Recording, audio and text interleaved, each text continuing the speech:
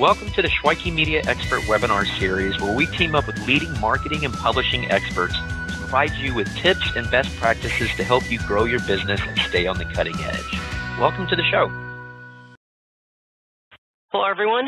I'm here today with Jay Baer, and Jay has spent 23 years in digital marketing and customer experience, consulting for more than 700 companies during that period, including 32 of the Fortune 500. His current firm, Convince and Convert, provides digital marketing advice and online customer service advice and counsel to some of the world's most important brands like the United Nations, Allstate, Cisco, and Cabela's. His new book, Hug Your Haters, is the world's first modern customer service manual showing how companies large and small can benefit from the enormous increase in online complaints and customer feedback. His second book, Utility, Why Smart Marketing is About Help, Not Hype, was number 3 on the New York Times bestseller list and a runaway number 1 Amazon bestseller. Jay's Convince and Convert blog was named the world's number 1 content marketing blog by the Content Marketing Institute and is visited by more than 250,000 marketers each month. Jay also hosts and produces the Social Pros podcast, which is downloaded 65,000 times monthly and was named 2015's Best Marketing Podcast by Content Marketing Awards.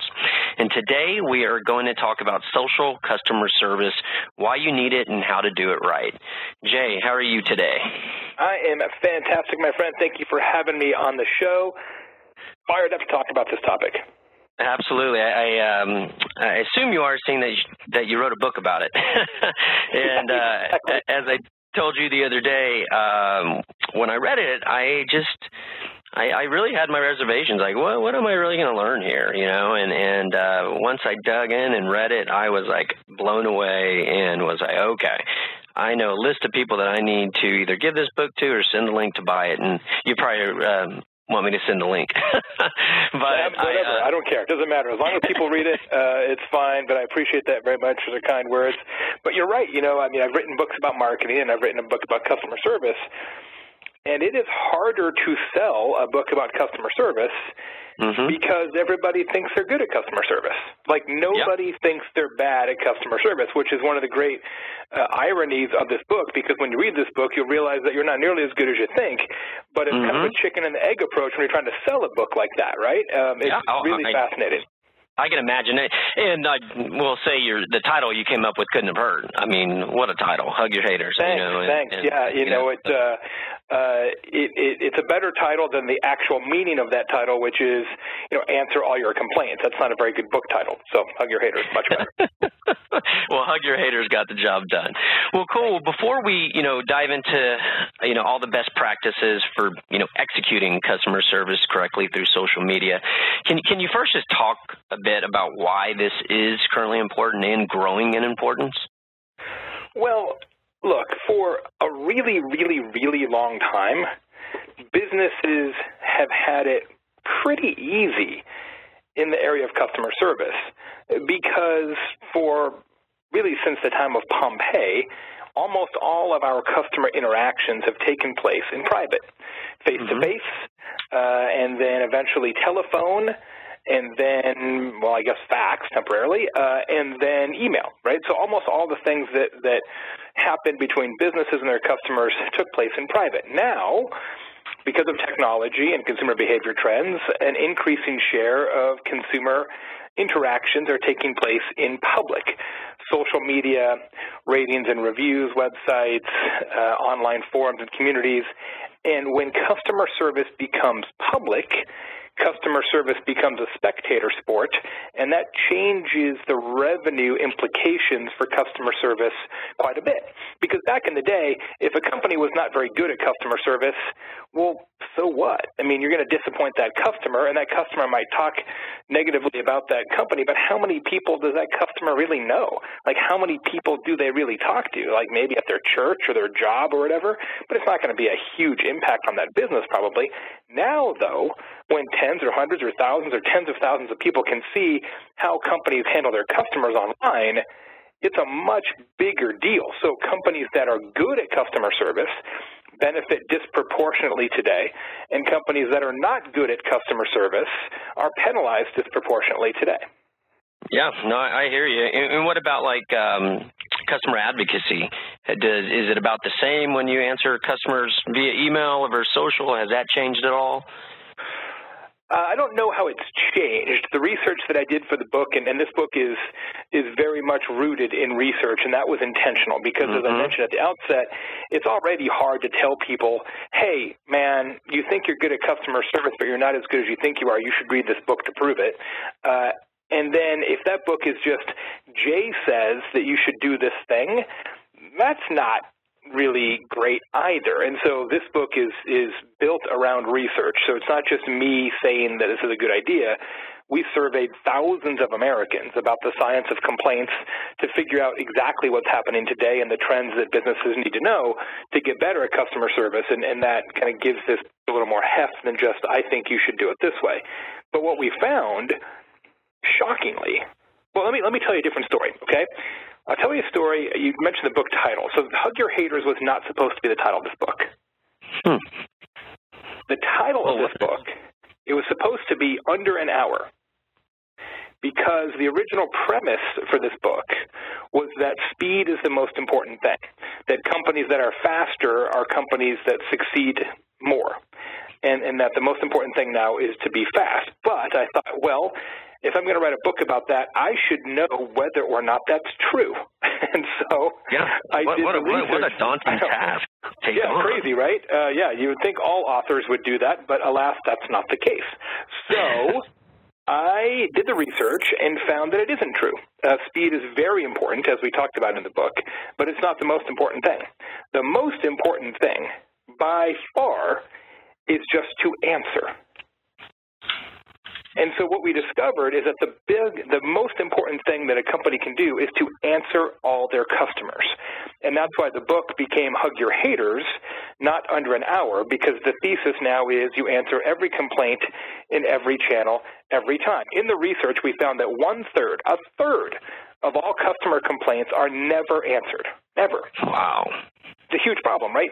And no response is a response.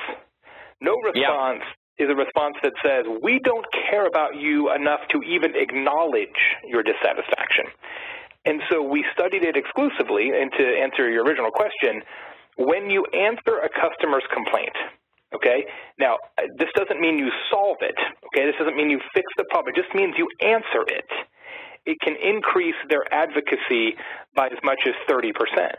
Wow. And that impact is greater online social media, it's more like 50%. Why? Because people who complain in social don't anticipate that they're going to hear back, because so often they don't, right? Gotcha. So you're blowing people's minds because they don't always think that they're going to get an answer on Twitter or Facebook. That makes sense. So basically, you're just more than exceeding expectations based on what people would think was going to happen. And for that, you get the extra bonus of the advocacy and getting those people to come around. Makes sense. And what about the financial impact? I saw you mentioned something in there, and I know people like Tony Shea at Zappos, they actually look at customer service as an extension of marketing in regards to their budget. So why would somebody like that think that way? Well, let me just touch on expectations again real quick before I answer that question. To give you a comparison, if you answer a customer's complaint via phone, it increases their advocacy by like 10% or less. But if you answer a customer's complaint on Twitter, it increases their advocacy by like 40%, because they expect you to answer the phone. Right? You're not getting. It's like when you go in your office and you turn on the lights and the lights actually come on. You're not like, hell yeah, electric company, way to deliver, right? It's just, you just expect that to happen. They don't get any credit for that. Like, you're not high-fiving when the trash guy comes and picks up your trash either. It just is, right? So they don't have any expectation opportunity there. Right now, there's a colossal expectation opportunity for businesses who move to social media and use that as a way to delight their customers. But there's a huge revenue impact there. So this is one of the most powerful things I can tell you. Well, I mean, go ahead. I'm sorry. No, go ahead. Customers who have a problem, and that problem is successfully fixed by the business, buy more stuff than customers that never had a problem. So that is your best customers, your most valuable customers financially are the customers who had a problem that you fixed. I mentioned that in a presentation a few months ago. It's crazy. I mentioned that in a presentation a few months ago, and a guy comes up to me afterward and says, Jay, love the keynote. I used to work for Whirlpool, the appliances company. I used to work for Whirlpool. We had a division, a sales division of Whirlpool, and what would happen is when customers would call in with a problem, if we could fix the problem, we would then take that customer's name and put it on a list. And then this special sales division 2 weeks later would call that customer and try and sell them a different Whirlpool appliance. And guess what, Jay? It was the most profitable sales team in the company. That's a real world example right there. You know, but once you're saying, and again, this is to, you know, what I was talking about, how I got so much more out of this book than I thought I was going to. It's like some of those things are just, they're, I guess once, you know it to be a fact, they make complete sense, right? But it's just some of the most obvious things aren't obvious until they're stated, as such. And that just makes complete sense now that you're saying it, I guess, and there's research backing it up, but that's still a little surprising to hear. We all know, everybody knows that it makes sense to retain the customers you've already earned, as opposed to constantly churning customers and having to replace them, right? Like, there's no debate to that. Nobody's going to say, like, no, retention isn't important, churn's good. Like, that's just, it is, right? It's just a fact. You learn that the first day in business, right? Everybody knows that. But we don't actually run companies that way. It's not how we actually spend our money. So some research that Adobe did after the book came out, so it's not in the book. Adobe did some research that found that in business to business, the average B2B company gets 40% of its revenue each year from current customers. Now, your results may vary, but on average, it's 40%. On average, the typical B2B company spends 2% of revenue on customer service. Wow. And that includes people, that includes software, that includes the whole deal, 2%. So you're investing 2 to maintain 40.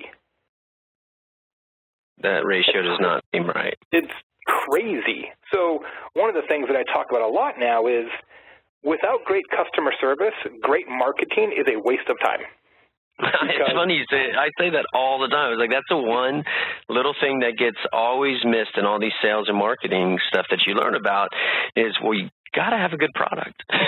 You got to have good service. And that just doesn't get talked about. So it's wonderful that, a marketing guy has realized that and brought to light. That's what I keep telling people. I'm like, you know what? People, they come to me all the time and say, Jay, all the things you talked about and hug your haters makes a lot of sense, but it's going to take a lot of work for us to be really good at customer service on Twitter and really good at customer service on Facebook and eventually really good at customer service on Instagram and Snapchat, and we got to pay attention to Yelp and TripAdvisor and all this other stuff. Like, that's going to take a lot of time. Jay, we don't have time to do that. And I say, that is total bullshit. You totally have time. What you should do is spend less money on marketing and spend more money on customer service. And I say that as a marketing consultant. Right. No, I know. I mean, what better validation do you get from a guy who's, supposedly and potentially taking money out of his own pocket just to tell people the right way to spend their money, and your clients are ones who will pay you big bucks, right? And you're telling them, hey, is no way to run a business, right? And that's what happens, right? We're doing all this marketing, we get customers, and the service sucks, and so they leave. And then we got to get more customers, and then they leave. We got to get more customers, and they leave. You never get ahead, man. It's one step forward, 2 steps back. And now that customer service is a spectator sport, you can actually make customer service, your real competitive advantage. I talked about the story about Discover Card in the book. I think it's a really good example of this in practice. And so people may know that Discover Card invented cashback. So the whole idea of you get cash back on your purchases, they invented that whole concept like 25 years ago, something like that. It was their deal. That was their competitive advantage against Visa and MasterCard and American Express for a long, long time. And then 5 years ago or so, the guys at Capital One came on the scene, and they hired Jennifer Garner, and they hired Samuel L. Jackson, and they spent a ton of money on television ads to convince all of us that, no, man, Capital One are the guys who do cashback. And so 3 years ago, Discover Card had an emergency meeting with their executives and said, guys, we no longer have a reason to exist because the thing that made us special, nobody thinks about us for that anymore. Somebody came in our backyard and just drank our milkshake. So now what? What can we own? What can be our thing, right? Because, frankly, credit card's a credit card's a credit card in large measure, so what can be our thing? And so somebody said, okay, well, what if we decided to be the best company, not just in cards, but in all of financial services at customer service? What would that require? What would we have to do to be so much better at customer service than anybody else in the industry that we could actually use it as our competitive weapon? And so they did a bunch of analysis and a bunch of research and hired a bunch of consultants, and they figured out that if they could answer every customer in every channel, every time, within 20 minutes, 24 hours a day, they would be so much better than anybody else that they could use it as the core of their marketing. And they said, let's do it.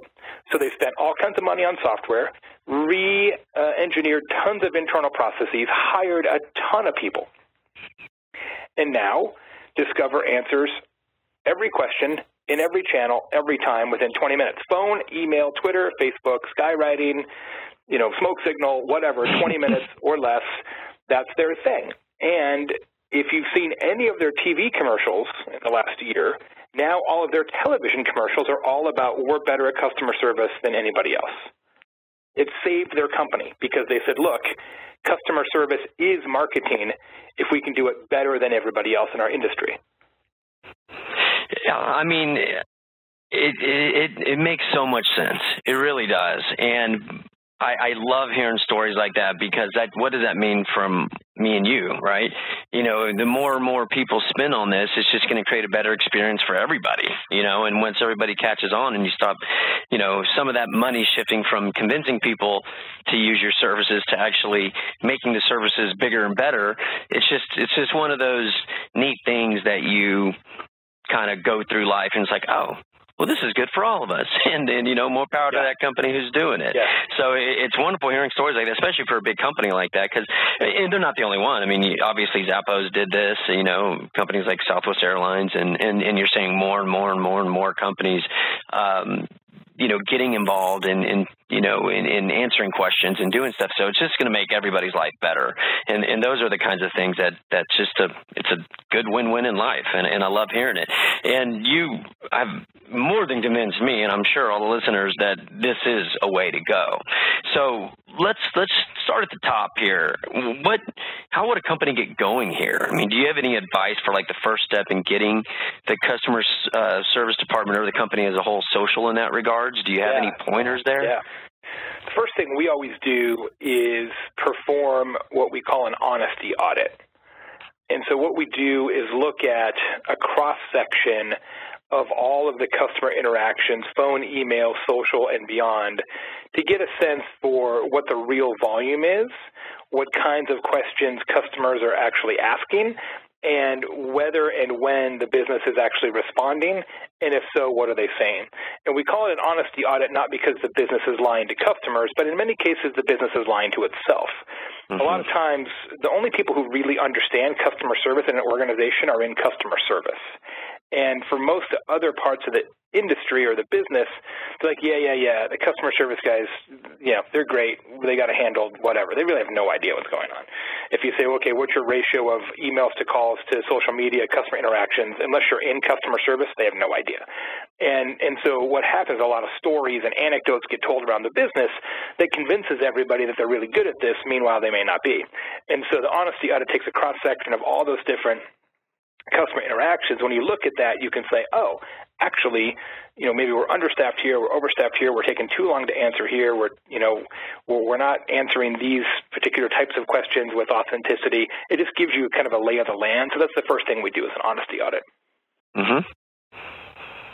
Oh, that's the very first thing. And what would be the next step to get them going? Yes, the next step we would look at is to say, okay, now how can we improve the things that really need to be improved to essentially exceed customer expectations. That's what this is really all about, right? You want to exceed customer expectations with your service so much that it makes word of mouth involuntary. You want customers to say, I am compelled to tell somebody about what a great experience I had. That's the test. That's the test, right? Where customers become volunteer marketers and they say to their friends, you won't believe what happened to me when ... right? And the end of that sentence is, I contacted this business via Twitter, or I called them, or whatever, right? So you have to figure out what you can do to make that happen. And so sometimes you can lead with speed, and that's what Discover Card does, right? Response time is kind of their calling card, and so you figure out, all right, what do we have to do to get faster? Sometimes you can lead by channel breadth. So there's businesses that we work with who succeed and lead because you can contact them in every way, shape, or form, right? You can fax them, you can WhatsApp them, you can Facebook message them, you can get customer service on Snapchat. I mean, you can, however you want to contact them, they'll handle it. There's other businesses that lead with humanity, who train their customer service reps to answer most customer questions with videos, or to be very over the top empathetic, things like that, right? So you kind of map out the portions of the program that you can do so great that customers don't expect it, and then you sort of push those levers over time, because you can't do this instantaneously, and that's where you end up. Gotcha. Awesome. Now, you kind of the company. For bigger companies, it's a software play too. Like you know, there's definitely all right, especially in social, like what software are we using to manage the social? And then in bigger companies, it's how does the social media software integrate with the email software and/or the phone call center software? And so that gets a little, you know, can get a little confusing and complicated. But in certain cases, it's really important too. Gotcha. So basically, do your audit, see where you have your rooms for improvement, and then, decide what you want to kill it at, and then execute and kill it, right? And then, it's obviously going to be... There's all kinds of specific stuff, right? Like I talked about in the book. Exactly. Like, reply only twice, right? You never respond to a customer more than twice in public. Because it's counterproductive and it's a waste of time. And so you also never channel shift on the first reply. So one of the things that a lot of companies are guilty of now that drives customers crazy is, let's say somebody complains on Facebook. Hey, you guys suck, whatever. The customer service person who handles Facebook will say, we're terribly sorry to hear that. Please call us at 888 whatever. We'd like to talk to you about it. Well, the customer in some cases like, man, I just finished calling you. And the reason I'm mad is that I didn't get the answer I wanted to get from the call center, or I had to wait on hold too long. So I went to Facebook as sort of the place of last resort, and what you're doing is telling me to go back to the place I just was. And so, you never want to channel shift in the first reply. You always want to say, thanks so much, how can we help you? Or if for some reason you don't want to do it publicly, which is pretty common in financial services and healthcare, you would say, hey, we're terribly sorry. Please send us a private message with your account information, and we'll look into it. And then after that, if you have to, for whatever reason, have them talk to somebody on the phone, then you can send them back to the phone. But you should never do that on the first reply, because it makes people really mad sometimes. Great pointer. And I felt my anxiety level going up, actually, when you were saying, I know that feeling. It's like, what? No. Come on, I'm your customer, right? I know that. I mean, I really kind of felt my anxiety going up as you were saying that. So you kind of touched on this a bit, and I know you have different methodologies for dealing with each, but to talk about, the two types of haters, and then, in your opinion and your ingredients for, solving, each one respectively. So what we found in the book, and we didn't know this to be true until we did the research, is that there really are two different types of complainers, different types of haters out there. There are offstage haters, and and I call them offstage because they continue to complain in private. So they use phone and email primarily to complain. And then there are onstage haters that complain in public. So that's social media, review sites, discussion boards and forums, etc. And the people who complain offstage are a little older, a little less technology savvy, a little less social media savvy than the onstage haters. Take it easy, Jay. Take it easy. Well, I'm an offstage hater. Yeah, but what's interesting is it's not. Those differences aren't huge. Actually, it's not like your grandparents are offstage and millennials are on stage. Like that's true, kinda, but it's not. It's not really like that. So, what's interesting is that the big difference between the two is expectations. Right? We've talked about that a little bit. If you complain off stage, phone and email, you expect and anticipate to hear back from the business. 90% of the people who complain via phone or email expect the business to get back to them, 90%. Less than half of the people who complain in social expect to hear back from the business. So if you really need an answer, you're not just complaining, you're not just griping, you need an answer. In many cases, you will complain off stage. If you're just complaining about the business, not necessarily complaining, to them, but you're just griping that these guys suck, in many cases, that's where you go on stage, Twitter, Facebook, Yelp, TripAdvisor, etc. And so the huge opportunity for businesses is to answer the on-stage people because, again, they don't expect it. And so if you're just like, you know what, I don't like these guys, whatever, on Twitter, then they just pop out of the woodwork and say, hey, I know you weren't tweeting at us, but we saw you mentioned us, and we're sorry you're unhappy. How can we help you? They're like, whoa. Game changer, right? They just didn't see that coming. So that's where you get that really significant advocacy and loyalty bump is when you answer people who aren't necessarily looking for an answer. All right, and how do you you have some pretty cool acronyms that you mentioned for each one that kind of drive home your formula for dealing with each. Can you dig into those quickly here? Yeah, it's actually one of the things I did in the book, which I think is interesting. I did it in the last book too. Is there's actually a quick reference guide at the back of the book, which takes all the kind of key points from each chapter and summarizes it, so people can go back and refer to it after they read the book, and without having to reread the whole book, it's pretty effective. So we think about offstage haters, people who complain phone and email. The acronym that we use there is HOURS, HOURS, and that stands for Be Human, which is particularly important on phone and email because a lot of times those interactions don't come off very human, right? How many times have you called a call center and it feels like the person on the other line is having like the worst day ever? And they may be, but it doesn't make the interaction with that person or that company feel very good, and plus you also get, phone trees and press 3 for this and 5 for that, or you get a lot of, email autoresponders. It's just not very good. So Be Human is one point there. The other one is use one channel. We were talking about channel shifting a minute ago. Unify your data is the U in that acronym, which is where you get into the email guys have one database and the social media guys have one database and the phone guys have one database, or how often does this happen? So you call, this happens a lot with airlines in particular, or credit card companies. You call up, right, and while you're waiting, they ask you to put in your account number. Oh, so you put in your account number on your phone, like boop, boop, boop, boop, boop, and then you get a person who's like, hi, I'm Julie, what's your account number? Yes. You're like, Julie, I'm almost positive that 4 seconds ago I put in my account number, so how do you not have that, right? So that happens all the time, which is super annoying.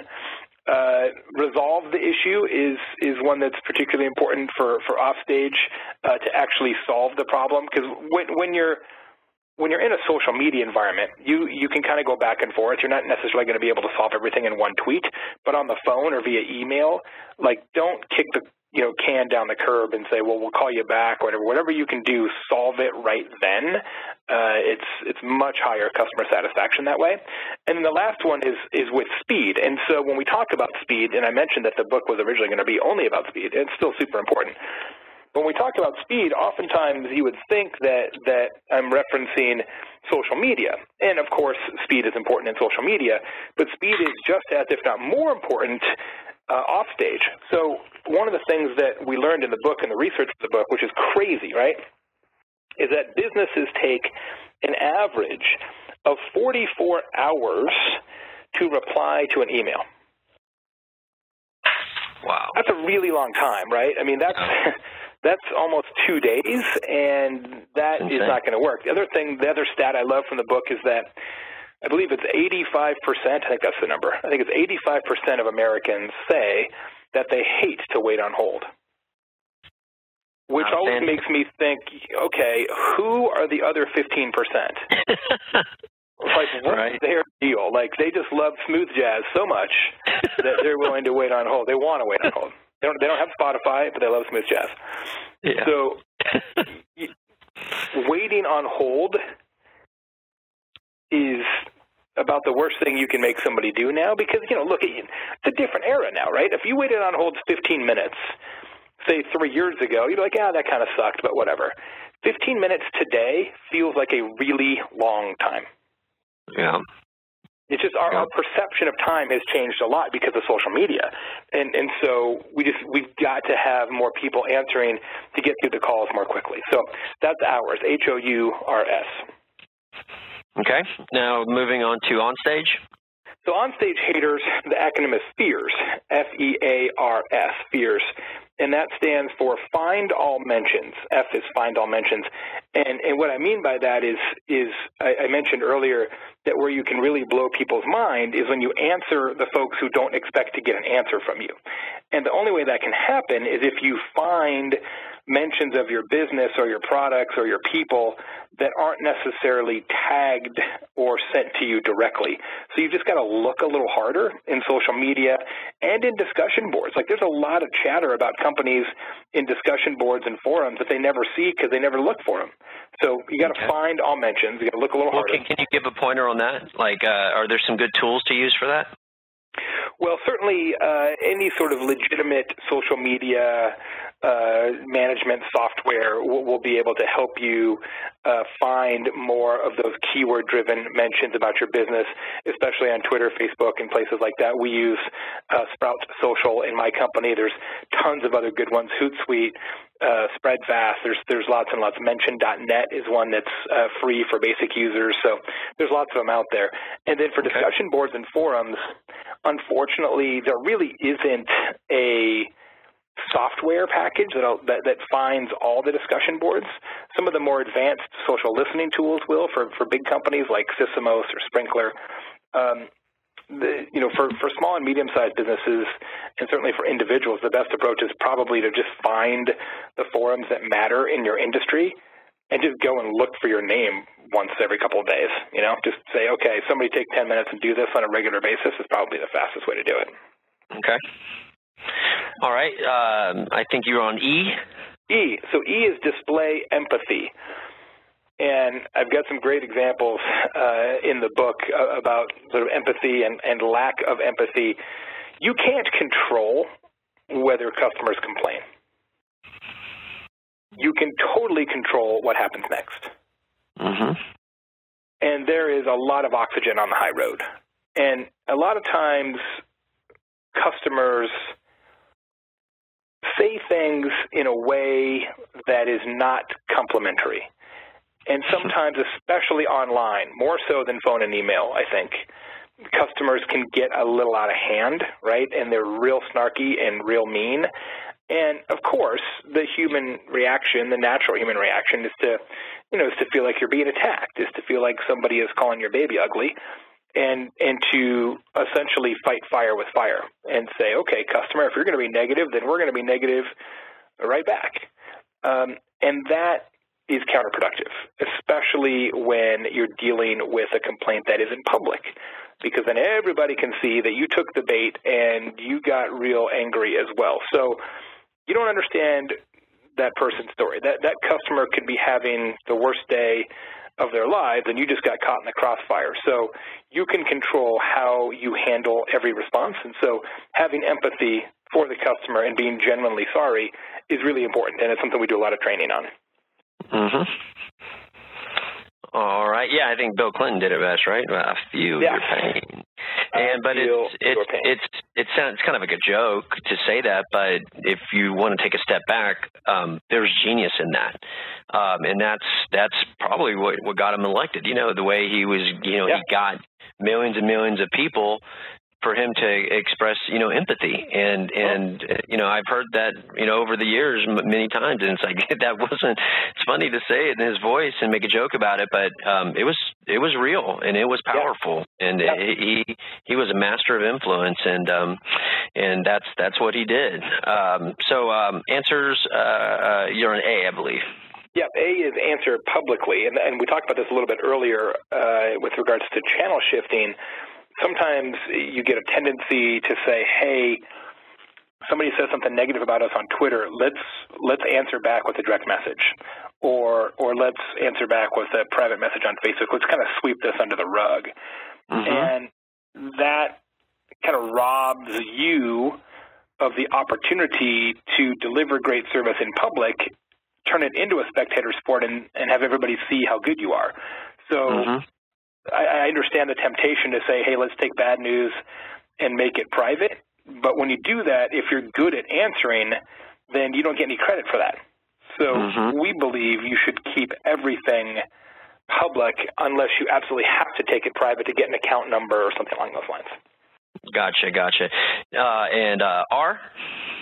R is reply only twice, which I nodded to earlier, and that's the idea of, if somebody says, we hate you, you answer back, we're terribly sorry, how can we help? And they answer back, I don't need your help, I just hate you. And you answer back, well, we must have really done something this time. We'd sure like to talk to you about it to figure this out. Could you give us a call or a direct message or email us here? And they come back a third time and say, well, I don't want to email you, I just hate you. At that point, you just walk away because that person has demonstrated that they don't actually want help. You've given them 2 legitimate chances. You've given them multiple contact opportunities. They don't want to help. They just want to complain, and nothing you do at this point is going to change their mind. And so just walk away. Just move on to the next one. And so this idea of kind of getting into this lengthy tit for tat with customers on Twitter or Facebook or something like that, Yelp, it just doesn't benefit anybody. So answer twice and then keep on moving. Gotcha. And the last one? The last one is switch channels. So that's circumstances where you do actually go from Facebook, for example, to phone, from Facebook to email, from Facebook to somewhere else, but only once you've done that initial interaction on that channel. We talked about not channel shifting initially. So it's okay to say, all right, we have answered you, but to solve this, we have to go somewhere else. That's okay as long as you interact with them the first time in the channel that they pick. Because we got to remember, customers have a lot of contact options now. They could call you. They could email you. They could fax you, I guess. They could send you a letter. They could come see you at your place of business. They could do a lot of things, but they chose Facebook, and that wasn't random. They didn't spin a roulette wheel of contact mechanisms and land on F, right? They picked Facebook because for whatever reason they feel like that's their best shot at getting their shit handled. So you got to respect that, right? They picked it because that's what they want. And too many businesses, I find, are too quick to say, well, I know you pick Facebook, but we, as a business, prefer to handle you via email, so why don't you email us instead?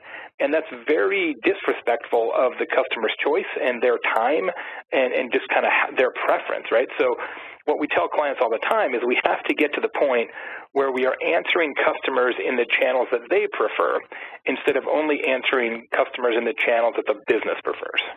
Gotcha. Makes sense. Now, you've alluded to speed, a couple times, and even, you mentioned that your original book name was going to be about speed. But can you define exactly, how quickly you should reply to on-stage haters? Should it be instant? Well, I wouldn't say instant, because when you reply instantly in the true sense of that word, you run the risk of replying without empathy. So fast but not instant is the right way to go.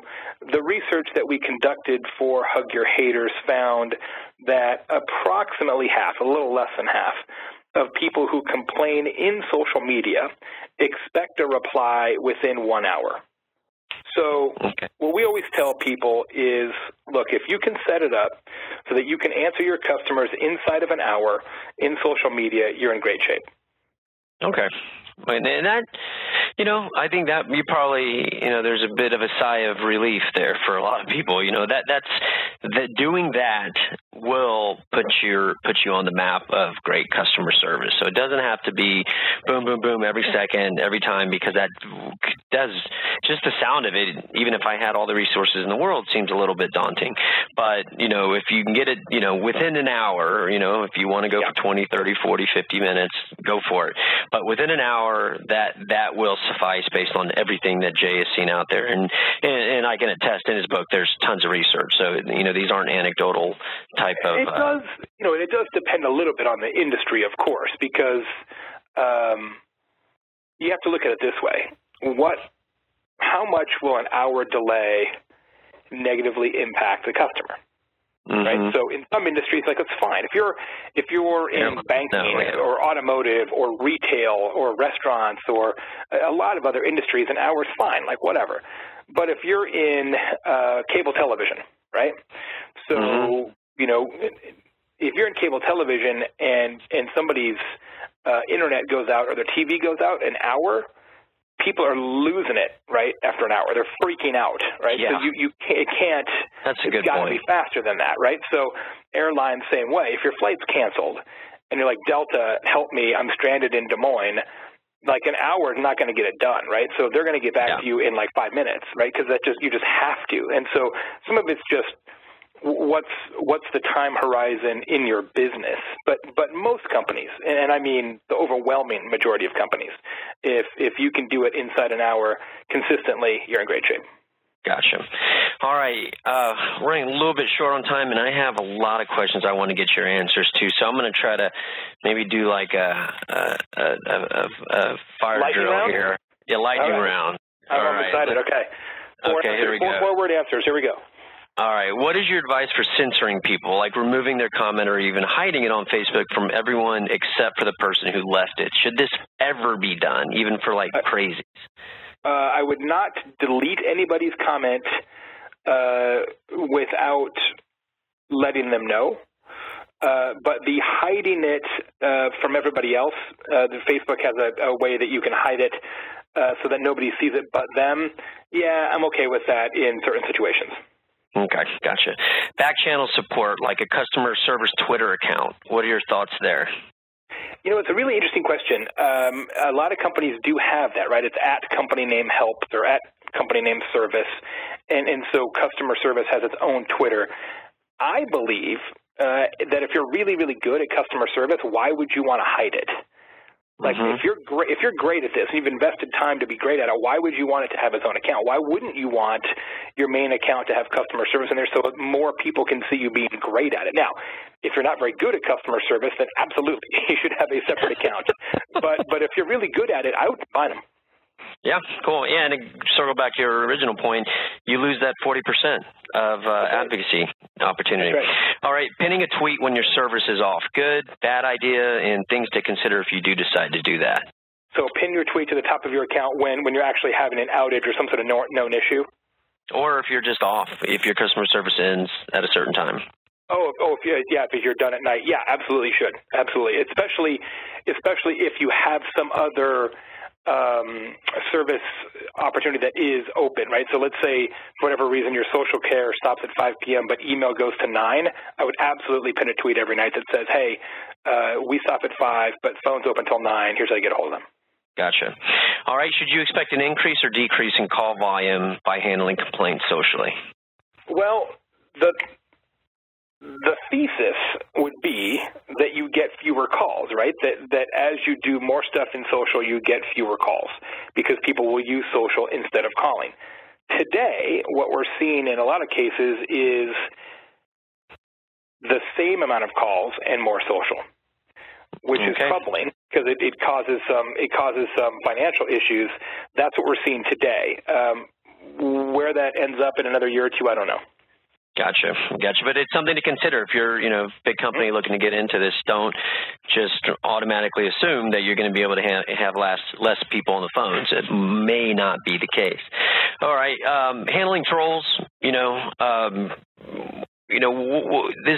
can be tricky. What's your advice for a company for dealing with those people? First thing is you never know somebody's a troll. You don't know somebody's a troll till their second reply.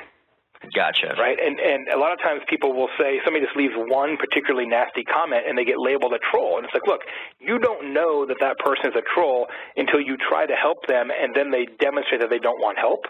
Just because somebody's nasty doesn't mean that they are out of bounds. It just means that they're nasty. Like, there's lots of people out there who are nasty, especially if they're having a bad day or having a problem. So I think the challenge is saying, well, anything negative means they're a troll, therefore we're not going to answer them. My advice is you answer everybody. When I say every customer, I don't mean every customer except for angry customers. I don't mean every customer except for mean customers. I mean every customer. And then if on the second reply they're clearly a troll, well, then you keep on walking. But you don't know that until the second reply. So your advice is follow your original advice. Go with the fears. All right, awesome. What about consistency with messaging? Do you just give employees basic parameters and let them communicate as they see fit, in other words, like naturally? Or do you feel it should be more structured with consistent messaging and verbiage? In between is the answer. Will you have some sample responses to common questions so that reps can get a feel for what would be a way that you might be able to say it? And so you want to have some guidelines there, but obviously allow them to put their own humanity in there so that it sounds authentic. The nice thing is a lot of the software now, Spreadfast, Sprout Social, Clarabridge, which is one of our partners, Conversocial, a lot of the good software out there has the ability for you to create sample responses for common questions and store it in the software so that your reps on Twitter and Facebook, et cetera, can pull that in and then modify it so it sounds like their own voice. Perfect. That was a wonderful answer. Awesome. Thanks for that advice. What about self-service customer service? A lot of times people, might be listening to this and think, well, my FAQs or my frequently asked questions are worthless. What are your thoughts there, or do you have any other creative ideas? The cheapest phone call is the one that was never placed. So the research, I didn't do this research, but it's cited in the book, says that either 70 or 72% of consumers say that they would prefer to find an answer on a website instead of call. So what that means is that self-serve information, right? Self-service is not a dereliction of duty. You're actually doing your customers a favor. So I've got tons and tons and tons of clients who have FAQs, and none of them are even close to being good enough, right? They're not nearly comprehensive enough. They're not big enough. They're not current enough. You're answering literally the frequently asked questions. Maybe you should answer all questions, right? And try to develop a real repository of help docs and things that people can find easily so they can get more and more of their questions answered themselves online. Gotcha. Awesome. All right, couple last questions. One, community-based service. Can you speak about what this is and who that might be a good fit for? Yeah, same thing, right? Almost with self-service, the huge trend and really important, this idea of, hey, maybe we could get our customers to solve problems that our other customers have. Customers love that. The psychology of that is really powerful. So simplest form would be you create a Facebook group for your customers, and you ask some of your best customers, the ones who really know the product, to spend some time in there, and you give them some sort of gift certificate or special T-shirt or recognition as a community support leader. And what you do is you say, all right, we want to try and have 80% of our common questions answered by customers, and then the hard 10, 20% the company answers brings your customer service costs way down, and customers actually love it in many cases. Okay, awesome. Because, and the reason that is they trust each other, right? Yeah. And they trust each other more than they trust the company. It doesn't matter what company it is. Yeah, and I don't think anybody needs any to be sold on that statement. Referrals, recommendations from friends are much more powerful than any sort of marketing message you could ever put out there. Okay, what about measurement? how can a company measure their efforts here once they've put all this awesome advice that you're giving to action?